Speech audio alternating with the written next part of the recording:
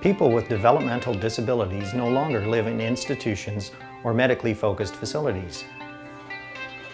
They are active and living full and rich lives as participating members of our community. For people who need assistance with medications, the role of dispensing medications no longer rests solely with nurses, but also with community support workers or families. Community-based teams are now in place to provide consultation and professional assistance. Physicians, nurses, and pharmacists all have functions. In licensed facilities, licensing officers ensure compliance with the Community Care Facilities Act. The community living sector has shown that safe and effective medication procedures can be in place to support people within their homes, at work, and as active participants in their community. The proper administration of medications is an important health and safety concern for all individuals working with people with physical and developmental disabilities. Our goals in this video are to teach the correct procedures for medication administration, help you handle problems that may arise, look at the knowledge you need about medications you are administering, look at the categories of medications commonly administered, explain the role of the pharmacist in the healthcare team, look at some common systems for dispensing medications, explain the role of health services for community living,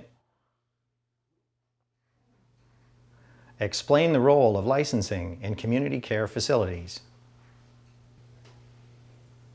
By the end of this video, you will understand the importance of knowing the following when administering medications: the drug name, the usual dosage, how the drug is to be administered and how often, special considerations for that particular drug, for example, taken with milk, any precautions.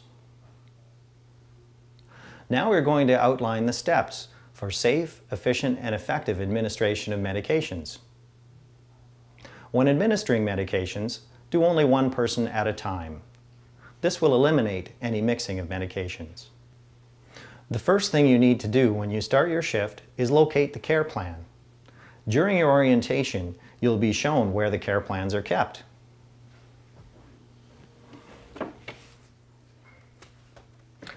The care plan includes the doctor's orders and the medication administration record, commonly known as the MAR.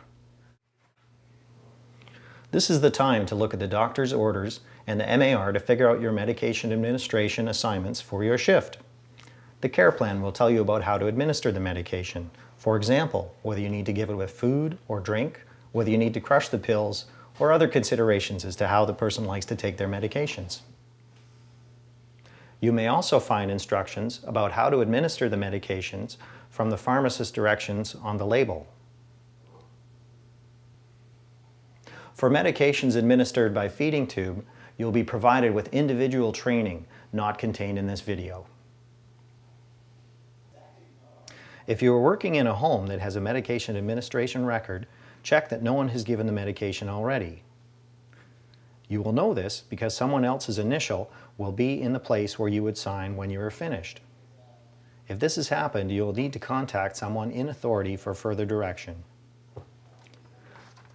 Contained on the back of the MAR, there may be a list of caregiver signatures and initials. If there is, make sure you sign this so there is a record of your signature and initial. If your agency has a master record of caregiver signatures and initials, you may not need to do this previous step. Before you begin administering medications, tell your coworkers you're going to be giving meds and you do not want to be disturbed. You should also eliminate distractions before you give medications. Hey guys, I was going to give medications. Can you keep it down a little bit? Most medication errors are human errors resulting from distraction. Tell you what, Brian, I'll come back in half an hour, okay? If things are very hectic, noisy, and demanding, take a minute to regroup your thoughts and focus on the task at hand. If things are too hectic and noisy, move to a quieter place. Delegate some tasks to your coworkers. Wait until later when things calm down. With most medications, you have 1 hour before or after the time listed on the MAR to administer them. Although be aware that some medications need to be given at a specific time. The direction for this will be indicated on the MAR and the med container. When you are ready to administer the medication, tell the person that you are caring for that it is time for their medications. Before giving the medications, attend to any needs, such as going to the washroom or positioning them. Before starting to administer the medication, wash your hands. Refer to the hand washing module for proper hand washing techniques. When you are ready, clear an area and assemble what you need. For example, med cups, food or drink, or a pill crusher. You will find this information in the care plan. Once you have your equipment assembled, open the med cupboard and get out the proper medication. From the time you open the medication cupboard, you'll be looking for 8 things to ensure accuracy. These are known as the 8 rights. The right client, the right medication, the right dose, the right route, the right time, and for PRN as needed meds, add the right reason, and afterwards, the right documentation. And at all times, use the right attitude. Once you have determined you have the correct medication, bring it over to the MAR and hold the labels as close as practical to each other and check the rights again for a second time. When you have determined that everything matches up, examine the blister pack or pouch for any signs of damage or indications that it has been tampered with. If the blister pack looks okay, open the desired med and put it into a med cup without touching the medication.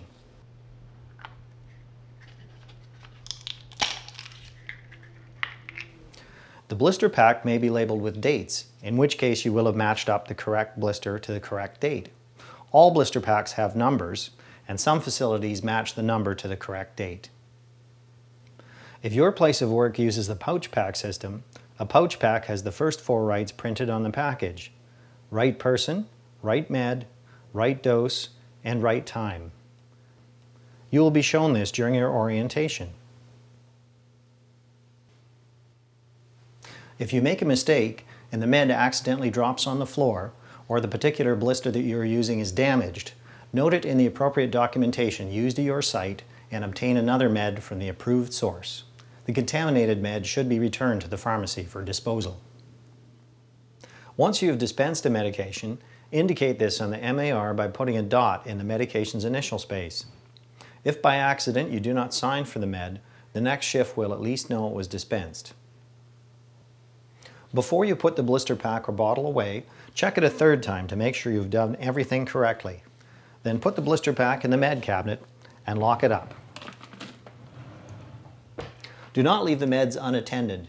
If you have to stop administering medications for any reason, make sure they are labeled and locked in the med cupboard. Please note that if you do not sign for the medications, you will be disciplined as per your agency's error policy. Properly position the person for taking meds. Many persons supported are dysphagic, that is, trouble swallowing and eating, and positioning can be very important. This information will be in the person's book or care plan. Take into consideration the person's safety and comfort. Some things to remember. Keep your hands in the work area. Do not touch hair, nose, mouth, or other dirty areas. If you contact something you have doubts about, for example, you have to help the person blow their nose, wash your hands again. Hey, Brian.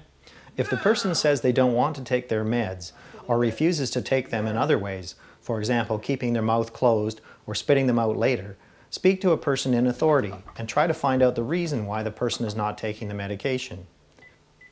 It is important to note whether this is the first time this has happened or if this is a regular occurrence, in which case there will be protocols to deal with this situation. Give the meds according to the information in the care plan.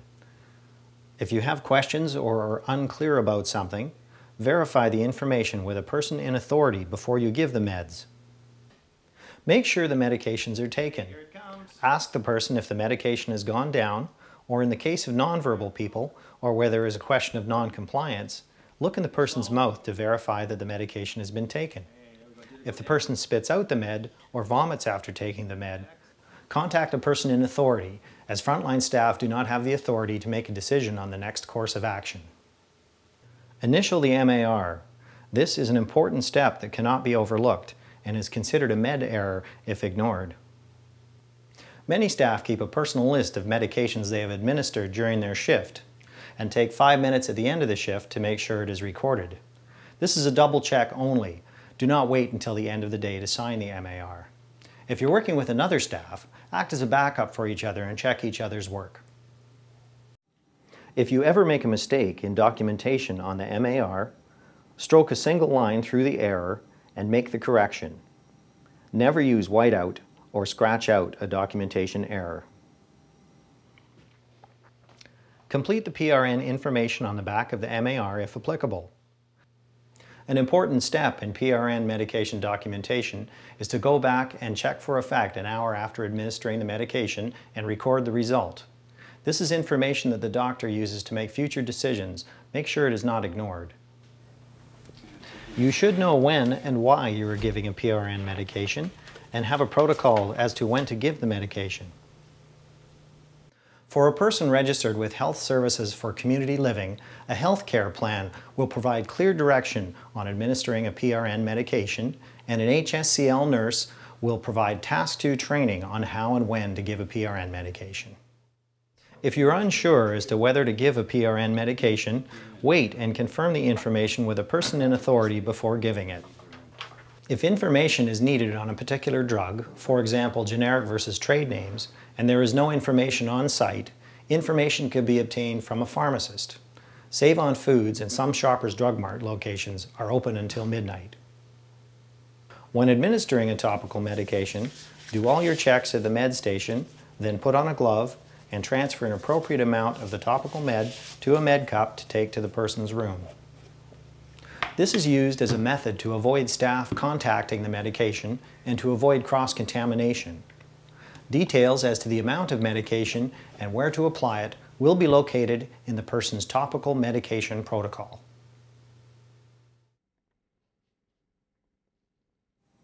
When administering liquid medications, make sure you note the marking on the cup for the appropriate amount and view the cup from a level surface.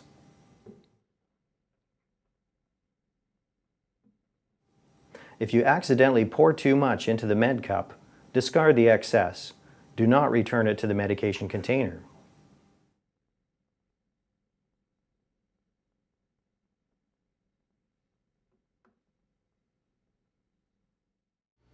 Medications are a serious business. Hence, we need to ensure all people are familiar with handling difficult situations and the procedures involved. Many times, questions can be answered reviewing the person's information on the medication administration record. However, situations can arise where you will need to contact a person in authority. In all cases where it becomes necessary to contact someone for help during the night, or when a person in authority is unavailable, a backup system should be clearly defined for you. It is important to know what constitutes a medication error. Medication errors include, but are not limited to, the following. Omission of a medication for longer than 1 hour. Administration of the wrong medication. Administration of the wrong dosage of medication. Administration of medication at the wrong time. Administration of medication to the wrong individual. Administration of medication via the wrong route. Medication given without an order. Medication given for the wrong reason. Failure to document administration of medication. Failure to document PRNs given on front and back of the medication administration record and in progress notes. medical protocols identified in the healthcare plan not followed, failure to complete required medication check. The most important action to be taken after a medication error has occurred is to ensure the health and safety of the person or persons involved. The administration of medication is a serious issue. In any situation, medication errors must be documented, and employers must set in place protocols for review and additional training if required. The safe dispensing of medications are a condition of continued employment.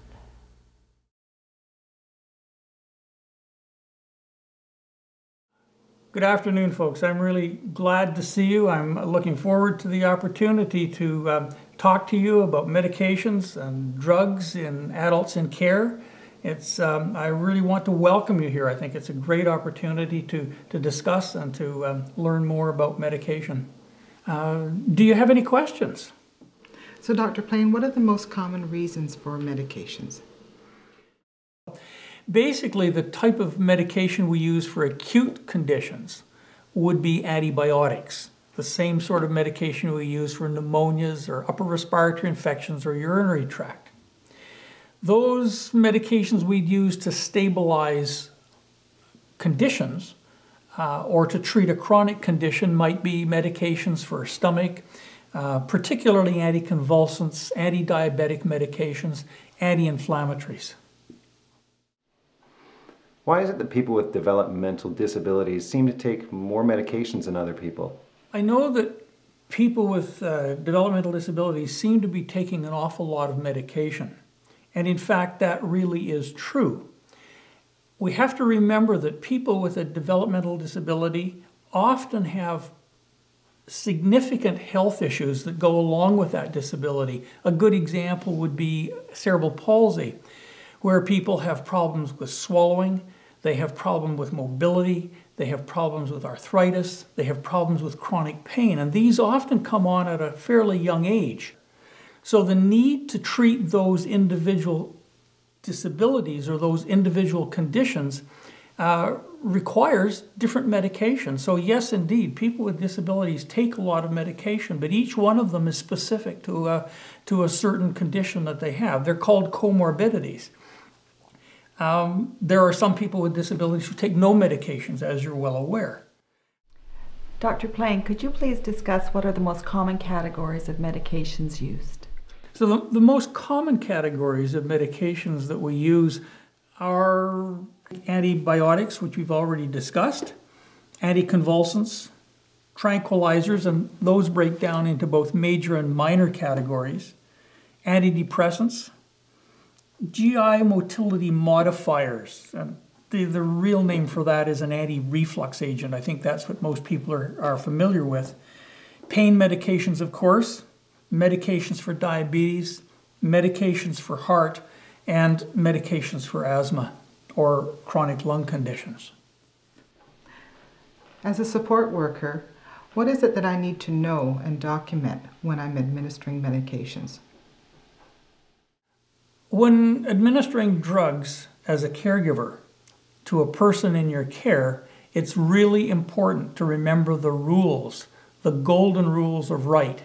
The right drug, the right dose, the right time, the right person, and the right method of administration. By doing that, you'll be able to protect the safety of the vulnerable individual in your care. And clear and legible documentation of administration, ensuring that the medication is actually taken as prescribed and actually taken by the individual and not pocketed or sequestered in their mouth. And lastly, recording and discussing any abnormalities you notice in the way in which the person takes the medication or any unusual reactions to the medication the person might have. Are medications ever used for any other reason than their primary purpose? That's a really good question, and I get asked that one quite frequently. The short answer is yes, but I need to elaborate. Medications are prescribed for a specific health condition, And the best example I can think of is epilepsy. And so for a person who has a seizure disorder, they get an anti-epileptic drug or a variety of anti-epileptic drugs. But if you take a look at many of the people we support, they will be on anti-epileptic drugs, and we know from their history they don't have epilepsy. So why are they taking these drugs? Research has shown that some drugs, particularly the anti-epileptic drugs, have beneficial effects in people with certain psychiatric illnesses, such as bipolar disorder. And so you'll find a person who has a bipolar disorder, the old term being manic depressive condition. You'll find these people being stabilized on anticonvulsant medications when they don't have epilepsy. So that's why you sometimes see people using medications for non-indicated purposes. If you look at the literature, you won't find that drug being used for that particular purpose. But in reality, experimental and practical sides of medicine will show that they do have a beneficial and therapeutic effect. So that's why you see them used. Dr. Plain, can I give someone a complementary or alternative medication? Well, complementary and alternative therapies may indeed be used for people with a developmental disability, but they are dealt with in a somewhat different fashion, and they need to be authorized or prescribed by a person licensed under the BC Health Professions Act. So these medications, complementary and alternative medications, or CAMs, C-A-M-S, can be used only if prescribed by a person who's licensed under the Health Professions Act. They're not covered under pharmacare. They've got to be purchased by the family and taken to a licensed pharmacist. That pharmacist will make sure that there's no contraindication to their use with existing medications, because some of them can raise the effect of a medication or lower the effect of a conventional medication. The pharmacist also has to receive authorization from the attending physician or from the health professional, and must include these medications in the blister pack or bliss pack. The meds then get listed on the medication administration record, and their administration is recorded as with any other medication and subject to review by the pharmacist. Dr. Plain, what happens if a family member should bring vitamins in? I think we've addressed that issue to a certain extent in the previous question. Families have the right to bring medication in. However, they need to pay for it. They need to take it to the pharmacist. The physician needs to approve it. It needs to be bliss packed, put in the blister pack, and the medication needs to be included on the medication administration record.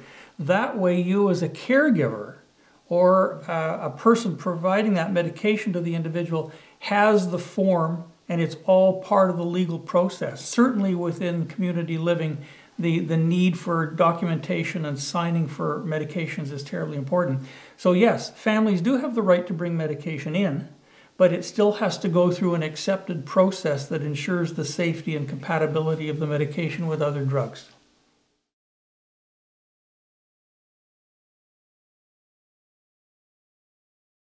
Hello, I'm Carla Kane, Practice Consultant, Community Care Facilities Licensing, Vancouver Island Health Authority.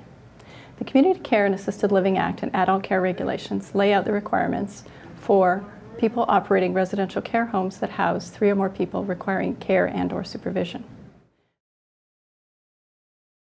Section 8.1 of the Adult Care Regulations states, a licensee must appoint a supervising pharmacist to serve on the Medication Safety and Advisory Committee and provide consultation to staff members regarding medication-related problems and interactions.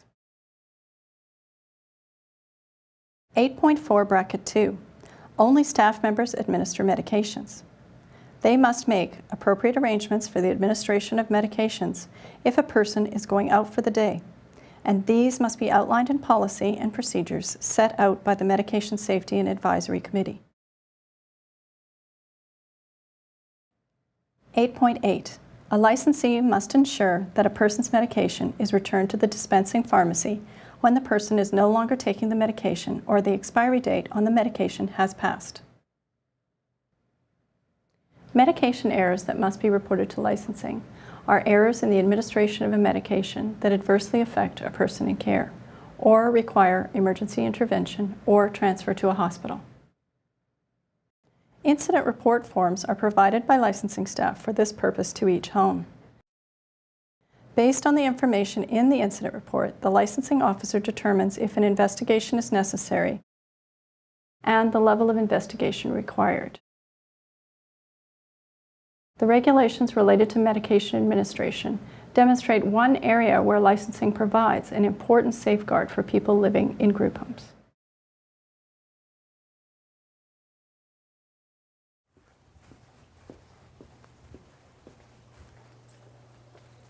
Hi, my name is Bob Mayer.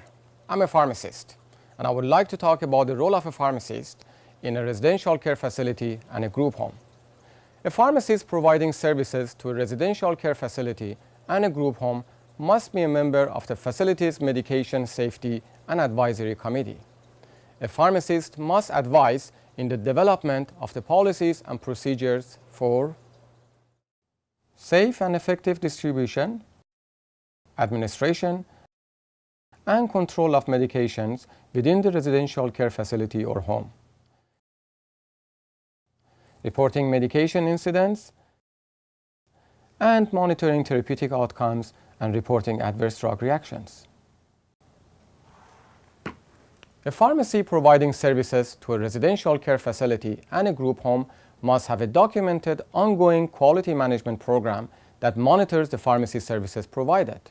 This program must include a process for reporting and documentation of medication incidents, discrepancies, and the follow-up.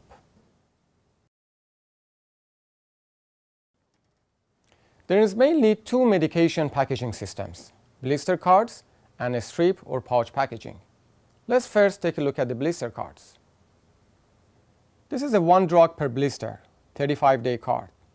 This is a system commonly used, especially in the larger facilities. An advantage of this packaging is that staffing at both pharmacy and facility can be more effectively scheduled.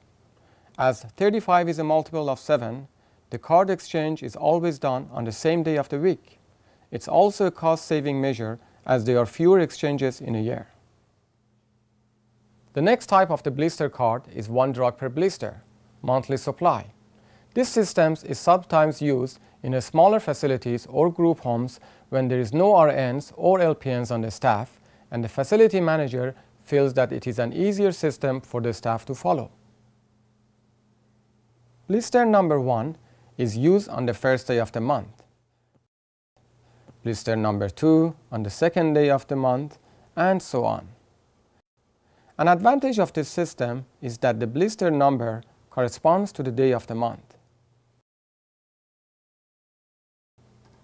A possible disadvantage of this system is that the computer entry for the quantity dispensed has to be changed depending on the number of days in the month.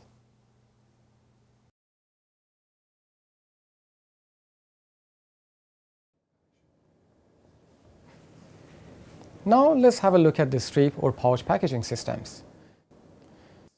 There are machines which automate packaging of the medications.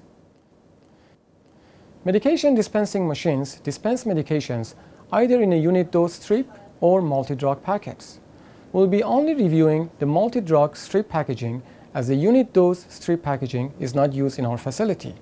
With multi-drug strip packaging, each pouch in the strip contains up to generally 4 medications. If more medications are to be administered for a particular medication time, the machine automatically packages the others in the next pouch.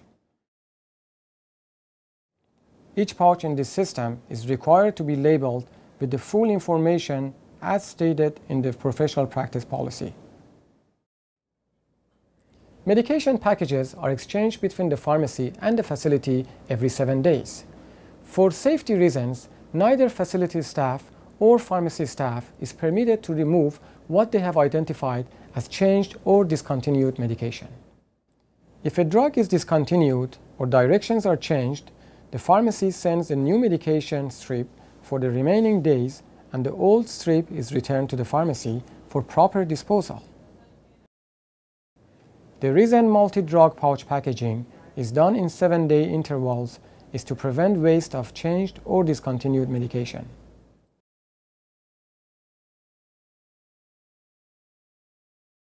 Hello, I'm Pam Cunnan, and I'm here to explain my role in the community living setting as an HSCL nurse.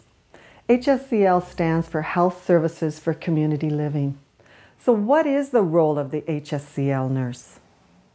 To give medication information and liaise with the community pharmacist,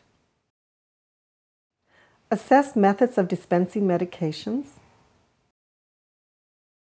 assist the nurse and the group home manager with implementing PRN medication procedures, to teach, sign off, and monitor caregivers for PRN medications in non-nurse group homes in accordance with Section 2, Delegation Procedures. Assist with routes of medication administration, example, intramuscular or subcutaneous. To teach and monitor diabetes stabilization, and to monitor compliance and safety. So when can a client be referred to HSCL? A client can be referred to home nursing care for the following: diabetes stabilization, palliative care and support, seizure management, bowel management, and any complex tasks that require ongoing training and monitoring by healthcare professionals. Nursing backup is available for staff members. Generally, nursing backup is available for on-care clients only. Home nursing care is available during day and evening. There is an on-call night RN for identified significant health issues, such as G-tube management. Any undiagnosed problems need to be referred to the person's physician. Now let's talk about Task 2 training. Task 2 or Section 2 tasks are professional tasks that are delegated to a staff member providing care in the home. So why is it done? Delegating tasks to unregulated care providers. Delegating to an unregulated care provider occurs when the required task is performed primarily by registered nurses and is outside the role, description, and training of the unregulated care provider. The delegated task is always client-specific, and the delegation is determined to be in that client's best interest. Client-specific means that the unregulated care provider must not perform the delegated task with another client unless it is also delegated to the unregulated care provider by a registered nurse. All Section 2 tasks require an established individualized health care plan and must be established by the appropriate healthcare professions in consultation with the physician, the person, the group home manager or supervisor, caregivers and family advocates. An example of a Task 2 delegated task would be any prescription PRN medication. I think it would be helpful now to review the role of the community support worker.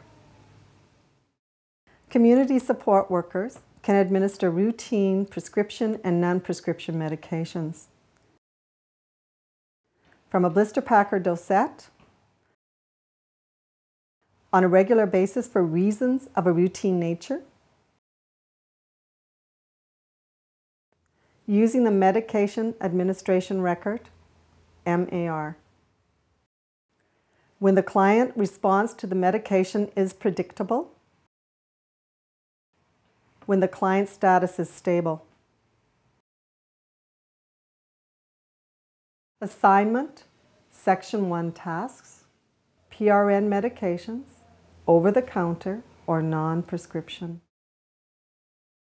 Many clients require non-prescription PRN medications for common periodic ailments such as colds, influenza, headaches, or constipation. Example, analgesics, antitussives, decongestants are non-prescription over-the-counter. The HSCL community nurse may decide to organize the medication administration procedure with a protocol. For instance, an antitussive may be administered according to a client-specific protocol the nurse has written. In this circumstance, it is not necessary for the nurse to teach and sign off each community support worker about each of these medications. Instead, the community support worker will use the protocol to guide him or her when it is time to administer these types of medications. Delegation, Section 2 tasks, PRN medications, prescription. In a group home setting or family model home, staff providing care can complete this task after delegation training by a registered nurse. PRN medications will only be given according to direction on the pharmacy-supplied MAR and according to an established healthcare plan and a client-specific protocol. The efficacy of the PRN prescription medication will be reviewed at the annual health care planning meeting or sooner if necessary. At all times when making the decision to delegate a task, the nurse will consider the following: client factors, task factors, care environment factors, and staff providing care. Community support workers sometimes ask if they are required to follow the healthcare plan, even if they disagree with the plan. Per licensing, you are required to follow the healthcare plan, even if you disagree. Generally, we meet yearly to review a healthcare plan and do changes. Working in the best interest of the client, as an RN, I follow professional standards of care and utilize scope of practice per the College of Registered Nurses of BC.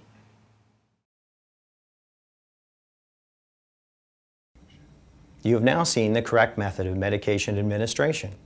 You have seen how this process is a result of teamwork, from the frontline worker to the group home manager, the community nurse, the pharmacist, and the physician. The correct administration of medication is not just good practice, it is a requirement by law under the Community Care Facilities Act and enforced by licensing officers in licensed facilities. Before the end of this presentation, let's review the most important steps when administering medications, known as the rights of medication administration. Make sure you have the right person, the right medication, make sure you have the right dose of medication, administer the medication via the right route, at the right time, be sure you are giving the medication for the right reason.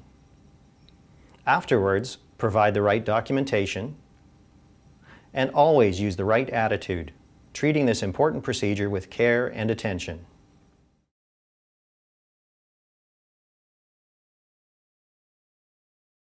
Blister pack, a medication dosage system in which medications are packaged into individual bubbles for specific dosage times.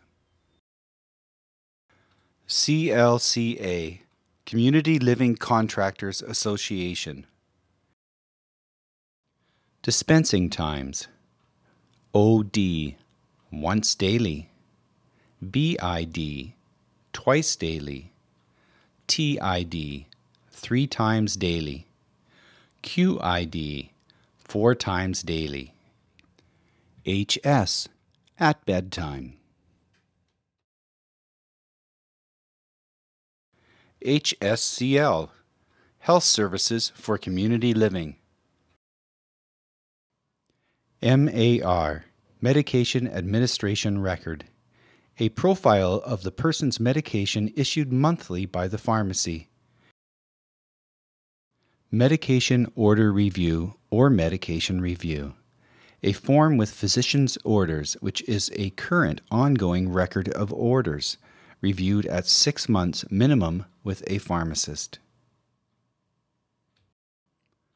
PAC-Med system, a computer-generated medication dosage system in which medications are packaged into clear plastic pouches for specific dosage times. Pouches may contain multiple medications, which are listed on each pouch. PRN, Pro Rata, medications that are given as needed.